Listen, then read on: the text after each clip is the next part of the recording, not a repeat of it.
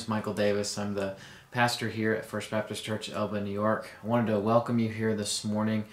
If you're a member, we're glad you're here. If you're a visitor, we're also glad you're here. And I'd like to invite you to reach out to the email listed below, office@fbcelba.net. And so this week we've gotten some new updates. And for our state, it looks like we'll be reopening in phases. And while churches may not fit into the first phase, there will be a phase that we do fit into. And so I want to reassure you and encourage you that as we walk through this difficult season, there is an end in sight. And there's a time when we will be brought back together again. Now this week also brings more difficulty for us as a church family. And so what I'd like to ask for you to do this week is, in particular, pray for the Gray family. We know that Esther came home from the hospital and is on hospice care as of this last Monday. And I want to encourage you to reach out, send a note, a kind word, and pray for both David and Esther and their family. While we continue to be at home and watch the service online, I would like to just encourage you with the words from the quiet time today. And this is what it says in Psalm 37, verse 1. Fret not yourselves because of evildoers. Be not envious of wrongdoers, for they will soon fade like the grass and wither like the green herb. Trust in the Lord and do good. Dwell in the land and befriend faithfulness. Delight yourself in the Lord, and He will give you the desires of your heart. Commit your way to the Lord. Trust in Him, and He will act. He will bring forth your righteousness as the light, and your justice as the noonday. Be still before the Lord and wait patiently for Him. Church family, it seems as though, especially in times like this, and as there's other difficulty going on in our family of faith, that to be patient and wait on the Lord is a very difficult thing. What I've seen, though, is tremendous growth from our church family. I want you to know that I am praying for you and your family if you're connected with our church and a member of it. And so with that, let's remain patient and focused and calm as we look towards a time when we'll be able to come back together. And we bear the burdens of each other as we pray and look forward to that time. And let me just make this note that during this time of difficulty, we've got a great team that's working behind the scenes and is preparing things for us to come back to services, whether it be our deacons who are carefully praying through the places and the times that we need to be in and the precautions we need to take as we look towards coming back together in the future. Or maybe it's our trustee team who's been taking care of the facilities and upkeeping things even while no one's been in the building. And maybe our worship team, our tech team, those who've been working together to put together the videos and produce a worship setting for us to continue to be able to do that even though we're doing it online. So I'd like to thank everybody who's part of the team and everybody who is waiting with eager expectation to come back and be able to be together. I want you to know that I'm looking forward to the time when we'll be back together again, worshiping together in our church.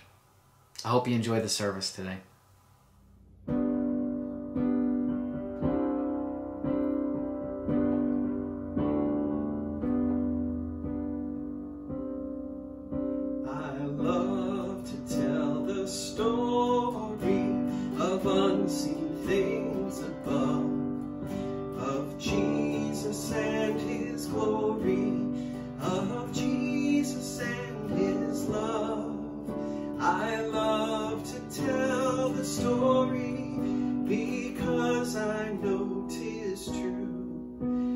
Satisfies my longings as nothing else can do. I love to tell the story. 'Twill be my theme and glory to tell the old story of Jesus and His love. I love to tell the story, more wonderful it seems than all the golden fancies of all our golden dreams. I love to tell the story, it did so much for me, and that is just the reason it now to thee. I love to tell the story, 'twill be my theme in glory, to tell the old story of Jesus and his love. I love to tell the story, 'tis pleasant to repeat what seems each time I tell it more wonderfully sweet. I love to tell the story, for some have never heard the message of salvation from God's own holy word. I love to tell the story, 'twill be my theme in glory, to tell the old story of Jesus and his love. I love to tell the story, for those who know it best seem hungering and thirsting to hear it like the rest. And when in scenes of glory I sing the new song, 'twill be the old story that I have loved so long. I love to tell the story, 'twill be my theme in glory, to tell the old story of Jesus and his love. I love to tell the story, 'twill be my theme in glory, to tell the old story of Jesus and his love, to tell the old story of Jesus and his love.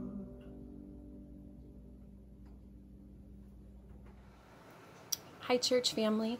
I am coming to you from my basement, and this is about as raw and real as it gets down here. We have an electric piano down here that is small. It doesn't play very loudly, no matter how loud I turn it up, but I'm hoping it's a better accompanist than my old out-of-tune piano upstairs. This song I want to share, I heard for the first time a few weeks ago. I heard it in the car. It was just before we were leaving to go to Boston. I was driving back from Lockport one night, and I heard this song, and I just wept. This song is beautiful, and it has a haunting sound to it because of the minor chords, but the words and the promises of God in here are beautiful, and they were such an encouragement to me, and I hope that is an encouragement to you also. I also hope that I can play it.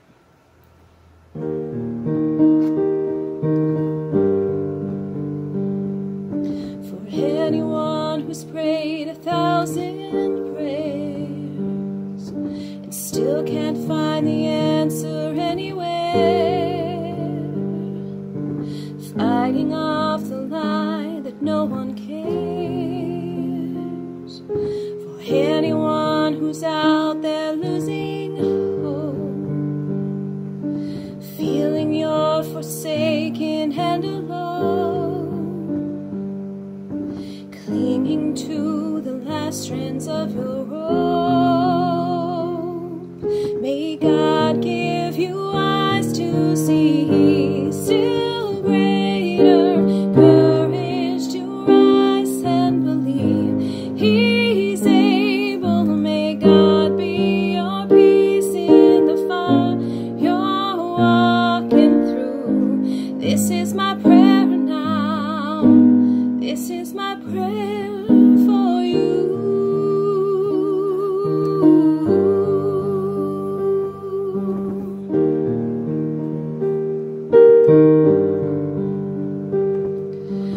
For all of those with tired and weary souls, but still have faith to ask for miracles, choosing to believe He's in control.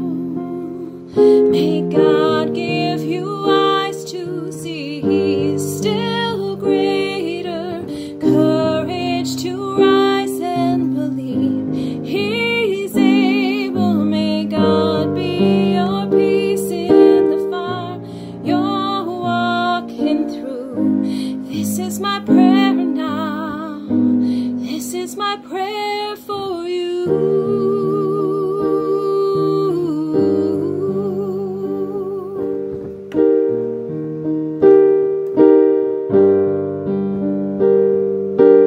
May your eyes be ever on the Lord, your helper. May you find your refuge in your Lord, your shelter. May you find Him closer than a brother all your days, all of your days.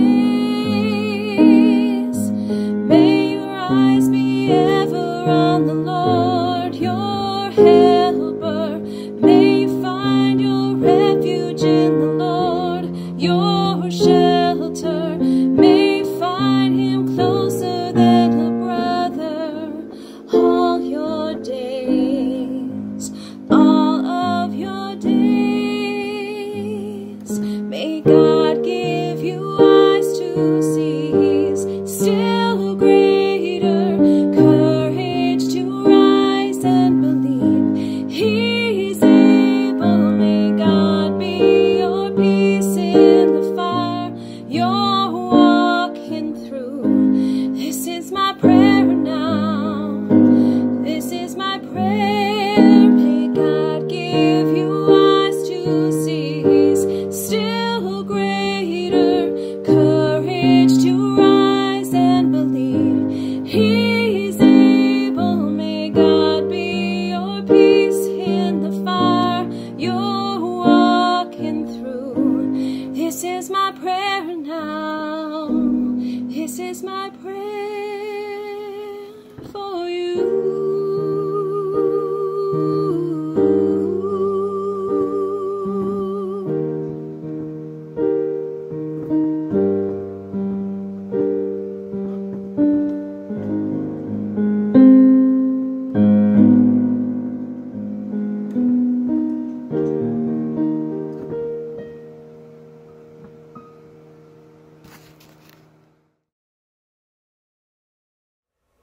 Today we're going to be looking at this idea of living and giving. And we're going to be looking at this phrase, living committed to God means giving sacrificially. And we're coming right out of Nehemiah chapter 10. So go ahead and turn in your Bibles to Nehemiah chapter 10. And we've been in this series, 2020 for the next 200 now. Interestingly enough, we're coming to the end of that. And so whether or not we finish this online together, whether or not we finish this in person, I know that God has got a special, special word for us. In the series, 2020 for the next 200, we've been using this phrase, putting on gospel lenses to see God's vision for our church. And really what we're looking for is a vision for the future. What is God going to do? Now, I know times seem difficult right now. Times seem hard. Sometimes it's hard to see the hope. It's hard to see the light at the end of the tunnel. But God wants us to see the things that we need to learn during this time. And He's teaching us so many things. And He's got one more thing to show us today. And so you'll find yourself in Nehemiah chapter 10. We're going to be looking at living and giving. Living committed to God means giving sacrificially. Tomorrow, we celebrate Memorial Day. Now, whether you have friends or family members, those who have served in any branch of the military with the United States, we want to celebrate those today that have gone and given their lives. We celebrate that as Memorial Day. Now, today we celebrate this remembrance of those who have paid the ultimate price, who have made the ultimate sacrifice. And so I want to thank you if you've got friends or family members who have done that. Just thank you for those family members who have committed to keeping us free. And I want to just kind of preface what we're going to go into with this. John 15:13, and it says this, "Greater love has no one than this, that someone would lay down his life for his friends." We live in a great country. While we go through a great struggle, we still celebrate and we still remember those who have gone before us and paid the ultimate price to give us freedom. And so I think this verse reminds us of that. And it's important for us to recognize the giving of life and the giving in many other areas that we do on a regular basis.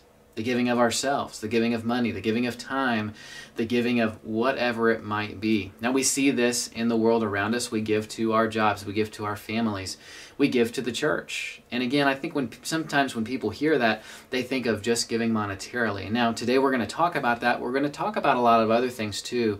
We've got to think about how God wants us to live, and the way that we live will really reflect on the way that we give. And so I think this is a really, really cool text in Nehemiah 10 that we're going to get to look at today. I want to just encourage you during this time. My wife, Christy, and I, our family, we've been praying a lot throughout this time. We've been studying, we've been reading our Bibles. I think a lot of people in this time have prayed more, have read their Bibles more, have spent that time with the Lord more so than maybe they've ever done, ever. And I think that's a good thing, and God's pointing us in this right direction, and He's molding us and shaping us, and especially right now in a difficult time, He's using this to help us understand where we're going, each individually and as a church. And the background of the books of Ezra and Nehemiah, which were written together by Ezra, is just this. The people of God, they were separated from the land that God had given them, the promised land. They had been conquered by nation after nation after nation. And now finally, in this stretch of time that's taken place in their return and rebuilding the temple and rebuilding the wall, they've celebrated. And now they're going to take a hard look in the mirror and say, and how do we live rightly? How do we give rightly to God? So a life that is set up to live in the right way and following God's law, His statutes, His precepts, points us into giving in a variety of ways. Not only just giving of our finances, but giving of our time, our resources, our possessions. God says to us, if you can love me completely without anything else in the way, then I'm going to give you the ability to give freely. And so with that, we'll find ourselves in our first point, living like a child of God. And you're going to find this in Nehemiah chapter 10, 28 through 31. Now let me just preface this. There's going to be those first 27 verses, which I want to just summarize for us. So basically it's a list of those who have committed to remember what God has done for them, turning their focus completely and wholly to God, being separated from the peoples of the land. So they've made that commitment again, and where I want to find us today is starting in verse 28. So go ahead and turn there, and then again, it's living like a child of God. So in verse 28, it says this: the rest of the people, the priests, the Levites, the gatekeepers, the singers, the temple servants, and those who have separated themselves from the peoples of the lands to the law of God, their wives, their sons, their daughters, all who have knowledge and understanding. So this is really, in the beginning, about the entirety of God's people. See, God doesn't just leave a certain person out of the plan. He doesn't just say, okay, you're on the bench and I'm not going to have you participating in this. No, He wants us all involved, and He lists off this long number, this large group of people who need to be involved in the plan and what's going on. Now, anyone who could understand to be holy and in the family of God was separated from the peoples of the land. So if you were of the Hebrew people, you were a part of the family of God. And now aren't you glad that Jesus came and He lived a sinless life and He died on the cross so that we could all be grafted in to His family? That's such good news, isn't it? Now we look back to the Old Testament and we see how God's people served Him, how they loved Him, how they followed Him, and He says, you're a part of the family of God and you're a part of what's going on. And I want to remind us of that. He's expanded that. He's grafted anyone who would choose to follow Him into His family. And here's verse 29. It says, join with their brothers, their nobles, and enter into a curse and an oath to walk in God's law that was given by Moses, the servant of God, and to observe and do all the commandments of the Lord, our Lord, and His rules and His statutes. Now here's what's taking place. There's a returning to the value of God's Word. They've been separated from it for so long. They've been separated from the teaching. They've been separated from the corporate worship. Sound familiar? And they're coming back to this place. They've had this great worship service, and they're reminding themselves of who God is. Remember last week, His nature, His character, His identity. And then we find ourselves in chapter 10, and we're looking at this idea of living like a child of God. And in verse 29, they're looking at obeying the Word. That's so difficult, isn't it? Now we have conversations, my wife and I, with Alana, our daughter, all the time. We're trying to teach her, how do you obey the Word? What is the Word of God? We've got to remain focused daily in God's Word, centered on Him, because I can tell you this, it is the only thing that will get us through a time like this. And then in verse 30, It says, "We will not give our daughters to the peoples of the land or take their daughters for our sons." Now remember, intermarriage was a big issue for the people. They continued to marry with those who were outside of the family of God. They were being pulled in all different directions. And if you remember, this is how the kingdom of Israel began to self-destruct. God gave specific direction. Do not take many foreign wives for yourselves. You find this in Deuteronomy. And what did Solomon do?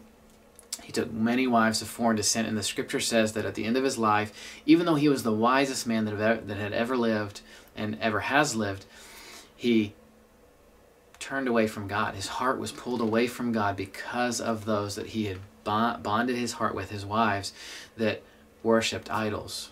And so we've got to remember that. It's important. How do we find ourselves? Who do we, kids, teenagers, as you're thinking about this, who do you marry? That matters to God. And then in verse 31, it says, "And if the peoples of the land bring in goods or any grain on the Sabbath day to sell, we will not buy from them on the Sabbath or on a holy day, and we will forego the crops of the 7th year and the exaction of every debt." Now, wow, this is a big thing that's happening here. They had a little bit different system and practice than even we do today. They're looking at maintaining holiness, and in the 7th year, there's not going to be any harvest, so they had to store up everything that they had to give the land a break, to give the land time to rest. And there was forgiveness of debt. So if you had a debt against anyone, every 7th year, everything would be forgiven. As the pandemic started, I had conversations with many church members about what this reminded of. Many of them had said, "I've never seen anything like this before," just as far as very few people being out, stores being closed. And I spoke with one of our members in particular, Henry Oldenhouse, and he reminded me of the blue laws, which prohibited the sale of alcohol on Sundays and many other things. In fact, he told me about a time when gas stations were closed on Sundays, and you had to make sure you had gas before Sunday, or you wouldn't be able to go anywhere if you wanted to. And so, but now nothing is holy to us. There's no sacred space. There's no holy time. There's no day that's been set apart for the Lord, for the rest of our culture. But maybe we need to get back to creating some spaces. Maybe in the midst of all this craziness, of the midst of all this worry, you haven't been able to maybe peacefully sit and have time with the Lord. And so I want to encourage you to do that. If you haven't done it, if you haven't just maybe set aside a large amount of time a day to spend with the Lord, a day for your family to gather, to talk about the things of God. And I'm not saying not to have any other fun, not to go and do other things. We don't have Sunday football. We don't have those kind of things going on. Let's enter into that dialogue that has to do with God and not anything else, because that has a lot to do with living like a child of God. Here's the phrase we want to remember. Living committed to God means giving sacrificially. So we kind of looked at what living looks like in Nehemiah's time, how the people were recommitting themselves to holiness, and maybe this is a time that God is giving us to do that. And so if we can live committed to God, He's going to give us this ability to give sacrificially. And that looks like a lot of different things. We're just going to talk about a few now. And so here's our second point, giving like it belongs to God. Have you ever struggled with that? Maybe giving of your time. You say, well, my job keeps me busy, and I just don't have the time to dedicate to the Lord. I don't have a time to spend reading my Bible, to prayer, and so that's just a difficult thing for me. Or maybe for you, you have a hard time giving sacrificially of maybe your gifts, your talents, your abilities. God has given every single one of those to you for the glorification, for the lifting up and encouragement of the body of Christ, of the church. And so I know sometimes, though, we just think, well, no one would care about my gift, or maybe I like to keep my abilities to myself. God has given those to us for a reason. Or maybe for you, like many others, you struggle in the area of personally giving of finances, and we call that a tithe at our church. And I think many people, when they hear that, they think, oh, great, we're talking about giving again. But the truth is that, especially in a time like this, I think God is giving us perspective. He's saying, maybe in financial hardship, maybe in loss of a job, maybe in a stressful situation, God wants to give us the ability to choose to be faithful to Him in whatever ways that looks like. And I think financially is one of those things that He's doing right now. Christy and I have been praying. We've been talking. We've been thinking over those things, and we've committed to, even during this time, we've said, God, what do you want us to give that might even be over and above what we normally give to the church, in order to see that ministry can continue to happen, that especially when we're able to meet together, there are going to be projects and things that when we come back, we have to realize things need to be taken care of. And so I want to just encourage you in that maybe God's just given you an opportunity to do that. And so we're going to find ourselves in Nehemiah 10, 32 through 39, and we're looking at this idea of giving like it belongs to God. Everything does. God's given us the opportunity to grow right now. In verse 32, it says, "We also take on ourselves the obligation to give yearly a third part of a shekel for the service of the house of God, for the showbread, the regular grain offering, the regular burnt offering, the Sabbaths, the new moons, the appointed feasts, the holy things, and the sin offerings to make atonement for Israel, and for all the work of the house of our God. We, the priests, the Levites, and the people have likewise cast lots for the wood offering to bring it into the house of God according to our fathers' houses at times appointed year by year to burn on the altar of the Lord our God, as it is written in the law." Now, if we're committed to God, we're going to be giving in a lot of ways regularly. Now, just in this text, it talked about, their money, their possessions, the wood offering, the grain offerings, the thing that gave them life, that sustained them. They would give those things to the work of the Lord. Now, time is one of these, and so I think for us, maybe you think, well, I'm not the pastor, so how do I give my time? Well, maybe you teach a Bible study. Maybe you work with the worship team. Maybe you work with the AV tech team. Maybe you give your time in other ways in preparing or planning, and maybe you work with our hospitality team, the ones who prepare meals and clean up after things. And I want to just encourage you, there's a lot of ways to get involved, and though now it may seem discouraging, when we're able to do that, I promise you there's going to be an opportunity for you to serve. And so think about your time. How do we give of our time to the Lord? Now, God also wants us to be faithful in our giving. He wants us to think of really all the things that we're given financially, all of our money as belonging to Him. So when He says to us, I want you to give this to the work of the ministry, I want you to give this to this person, we're able to, like we talked about several weeks ago, we talked about generosity and living in a way that honors God in being freed up of the things of this world. Now, it doesn't mean that we don't use what we're given to take care of our needs, to take care of our families, our obligations, but yet we use what we have, what we've been blessed with, to bless others and for the work of the ministry. And the people of God during this time, they were doing the same thing. They were relearning some of these things. And so I think for us, maybe sometimes we get worried, we get scared, so we get worked out of those habits of giving to what God is doing. And I want to just encourage you that those spiritual disciplines are so important during this time. Now in verse 32 it says, "They took on themselves to give a third part of a shekel for the house of God according to the law of Moses. Now every male over the age of 20 years old was required to give this offering." And so it would have only been about 0.14 cents. But if you take that and you spread that over the people of God, about 50,000 people, and you put that together, you're going to get about, today, $3,500. Now, that doesn't sound like a lot of money, but there were various offerings that were given and required of the people. Now, how awesome is it that at the time in which we live in, God says, you are free to give regularly, as you please to the Lord, and although while we still have an expectation to give, like we would in the Old Testament, to give a tithe, to give a tenth of what we already have, first fruit to the Lord, and we'll see that in this text as well. But then we're also encouraged to say, God, how could I give in a way that would be over and above? How can I give my time, my money, my resources, my possessions to the work of the ministry? Now we have to ask ourselves those kind of questions. And in verse 33 it says, the showbread. It was this bread set on a table. It was 12 loaves in the presence of God on the Sabbath day. And so the priest would take the bread, they would set it out. Either money was given to purchase these, or someone would give the bread, and it was set out before the Lord as a food offering. We see this showbread and this grain offering in Exodus 29, where this is instituted and the people start doing this, and then Numbers 28 as well. It's simply an expression of something that we need. We need food to live on a regular basis, and so we say, hey God, here is the food that we need on a regular basis. Now, we're not required to do those things anymore, but it's interesting that in every aspect of the people of God's life, they were asked to submit in giving. Now, the burnt offerings are found in Ezra 8 at the beginning, and we were looking at many weeks ago. Ezra chapter 8, there were burnt offerings that were given. And then the Sabbath, new moon festival, and appointed feast you'll find in Numbers 28, if you'd like a reference for that.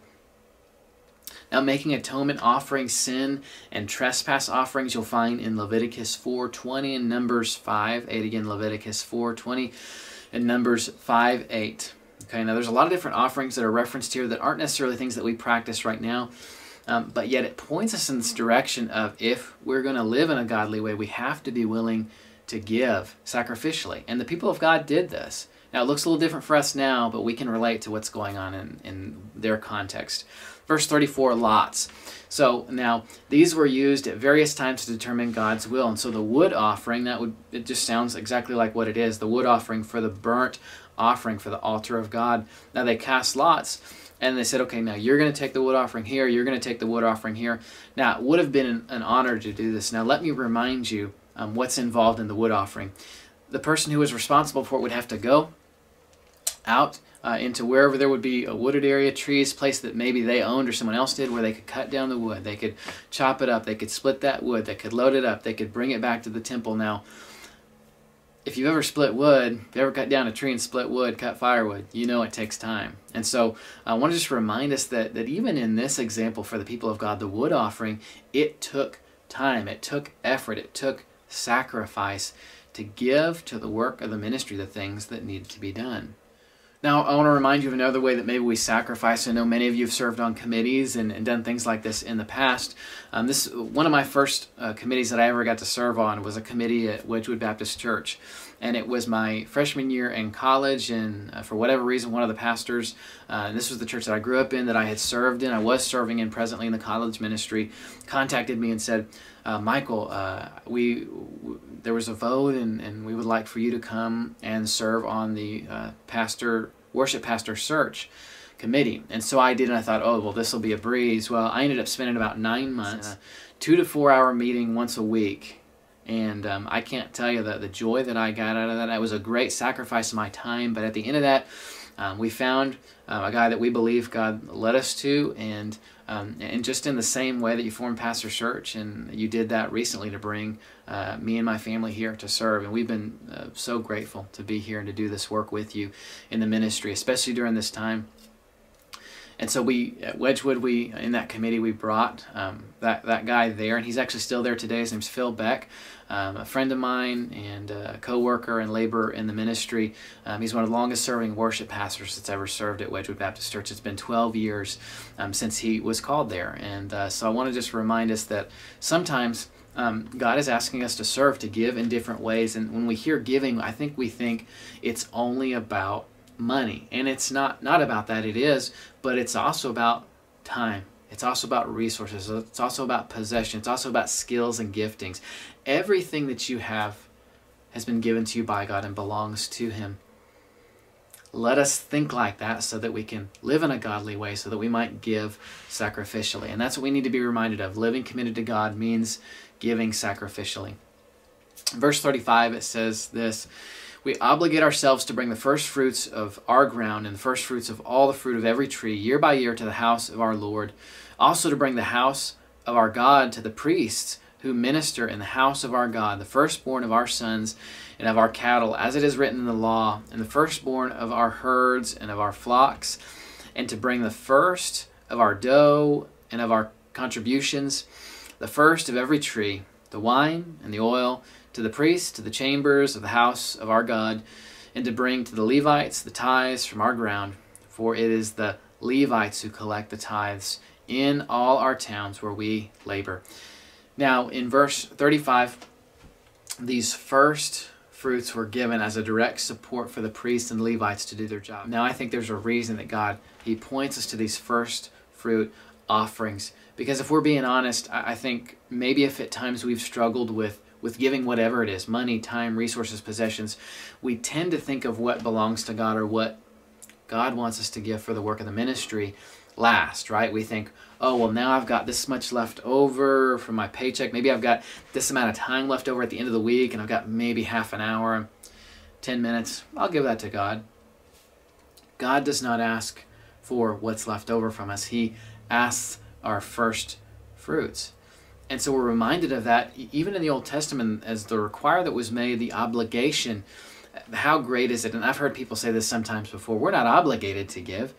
But yet God gives us the grace and the freedom to not only give what the people of God did in the Old Testament, but since we're under grace, since we're under the blessing of salvation through Jesus Christ, we are able to give freely as much as we please.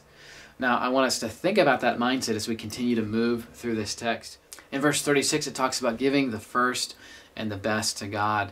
It says the firstborn male of every family and of the livestock were set apart for holy purposes. Now, maybe you think, well, I'm not going to give my firstborn, but maybe in other ways you think, well, how can I give my best? How can I give my first fruit? And I'll tell you that I give the very first, the very best of my time every single day to God. And I think we need to think about that even in things like our prayer time, in our quiet time. When do you do that? Do you do that at the end of the day when you're exhausted? Maybe you're a night person, so you're better then. Maybe you're better at midday. I know I'm the very best when I first wake up in the morning. So I get ready and I spend time with the Lord. And I devote that time to Him because it's my very best in regards to my time. And so everything else we need to think about, what is our best and how do we give that to God? How do we say whatever is first, whatever is best, it belongs to you, God? And in verse 37, they gathered the first fruit offerings of everyone to the storehouse of the Lord in the temple. And they used it to support the priests and the Levites and the work of the ministry that was going on then. So they didn't have to go outside of the temple and devote themselves fully to the work of God. Maybe you find yourself in this position. You're not a full-time minister, which is a very low percentage of people in the world. And so you think, well, God, how can I work? How can I serve? Well, God, first and foremost, wants you to think, how can I first give what belongs to Him? And then, how can I serve with the rest of what He has given me? And remember, it's the first and it's the best. Now, the tithe was this ancient practice of giving at least 10% of what they had. And you'll find this in Genesis 14, 20, 28, and 22. There was this holy and set-apart gift. You'll find this in Leviticus 27, 30, Numbers 18, 23 through 32. Malachi 3, 8 talks about robbing God of the tithe. And again, this is meant for the Levites and the work of the ministry. In Leviticus, you'll find this in 13, 10 through 12, and Numbers 18, 21 through 32. And remember, we need to be about living committed to God, and this gives us the ability to give sacrificially, and that is all aspects of our life. Verse 38, it says, "And the priest, the son of Aaron, shall be the Levites. When the Levites receive the tithes, and the Levites shall bring up the tithe of the tithes to the house of our God, to the chambers of the storehouse for the peoples of Israel, and the sons of Levi shall bring the contribution of grain, wine, and oil to the chambers where the vessels of the sanctuary are, as well as the priests who minister, and the gatekeepers and the singers. We will not neglect the house of our God." So in verse 38, there's this pastoral expectation of giving. There's the priest and the Levites. Levites shall bring up the tithe of the tithes to the house of God. Now, I've heard it said before, even by other ministers, so there's no need to give what's already been tithed on. And I want to just share this with you because I think it's unfair maybe to make an expectation of you when I don't share with you what me and my family practice. We give faithfully over and above what would be the normal tithe. And then we also think about those special gifts. How can we give monetarily? How can we give of our possessions? How can we give of everything? Our time, our skills, our resources to the work of what God is doing. And there was the same expectation on the Levites. They were given the tithe to do the work of the ministry, but then they themselves also gave a tithe on the tithe. So I want to encourage you, maybe if you've been fortunate during this time, if you've kept your job during the pandemic and you've been able to walk in relative financial security, think about how God wants you to give now. Now, this is not some capital campaign. I'm not going to put a thermometer on the stage and say, when we get to this point, we are now spiritual enough. No, I'm just saying, if in your time after this video you go through the questions, maybe you just sit with your family and just pray, hey God, what would it look like? While we're doing projects around the house, or maybe doing other things, we're going here. How can we make sure that of the first fruits of the things that we are given, time, money, resources, gifts, possessions, God, how can we give a first fruit back to you? How can we give a tithe? How can we give special gifts like the people of God did in the Old Testament? How can we honor you in that? And then in verse 39, it says, we're not going to neglect the house of God, the temple. Now, while we've been away, there's been some things that have been done, but it'll be important for us when we come back to say, God, how can we look at the building? How can we say, God, this needs to be done. We need to take care of that. And so as we think about those things, we think about taking care of the house of God, the physical building, but we also need to think about taking care of ourselves spiritually, because the Spirit of God, if we're a believer, lives inside of us and has given us eternal life with God forever. And so while we walk in this life as the Holy Spirit dwells, we need to take care of our physical bodies as well. And you may think, well, that's not hard for me to do. Of course I want to take care of myself. I don't want to allow myself to fall apart.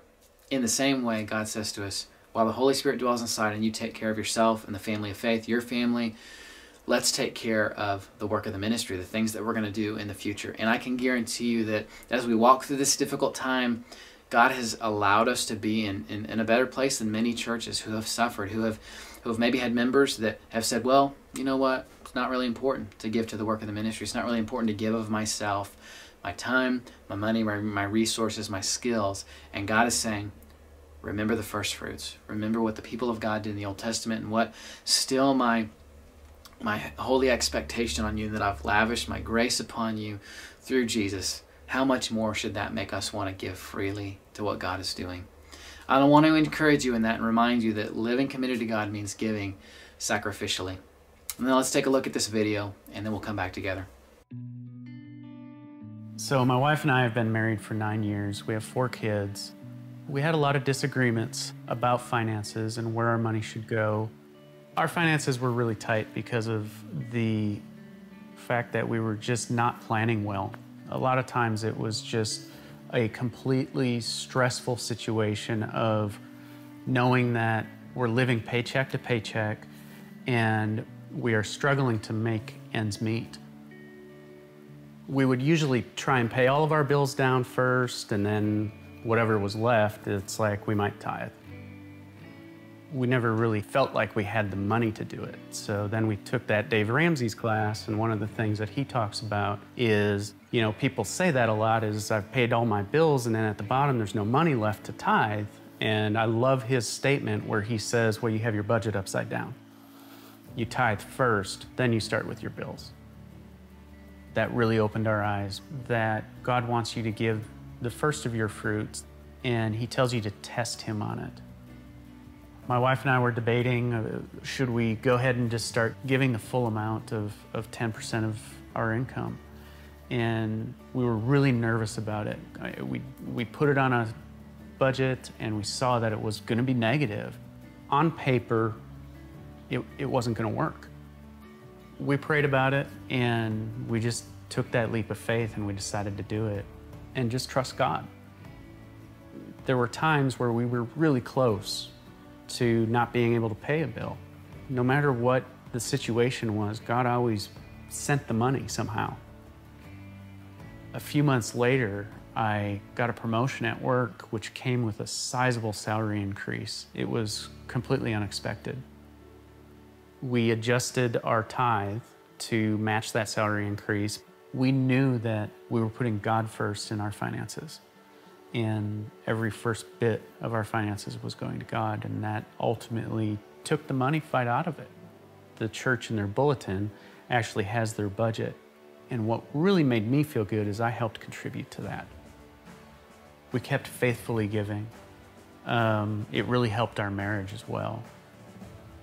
When we first started tithing, I also made the decision that I was going to start volunteering at the church.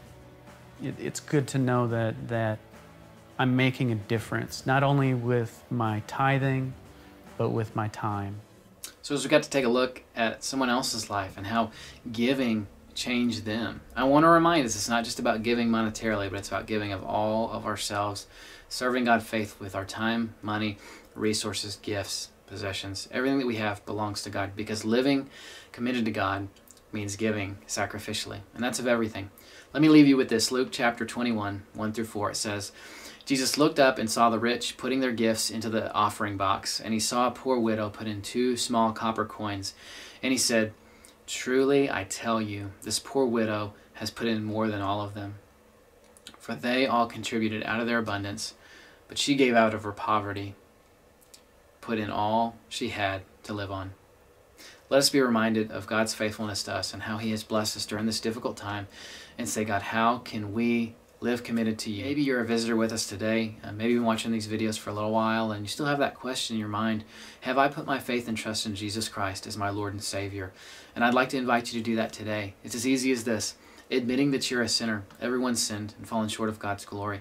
Second thing is this, believing that Jesus is God's Son, that He came, that He lived a sinless life, that He died on the cross for your sins so that you might have eternal life. The last thing is this, confessing with your mouth that Jesus is the Lord of your life. If you made that decision today, I'd like to invite you to reach out to us at the email listed below. If you have any questions, you'd just like to get connected to our church, again, email us at the email listed below, office@fbcelba.net, and we'd be glad to connect with you. Let me pray for us and we'll close. Father, we thank you for the time you've given us to gather together, to think about your word. God, that really living like we're a child of God, living like we belong to you means giving sacrificially. And that's in so many different areas, God. It has, we know it has to deal with our money. We know it has to do with our time. We know it has to do with our resources, our possessions. Everything that we have belongs to you. I pray that you'd help us to be faithful, to give back a small portion of that for the work of your ministry and what you have for us to do. Help us to be faithful in the way we live our lives to a world that's reaching out for hope. It's in your name we pray. Amen. Love you, church family. Have a great day.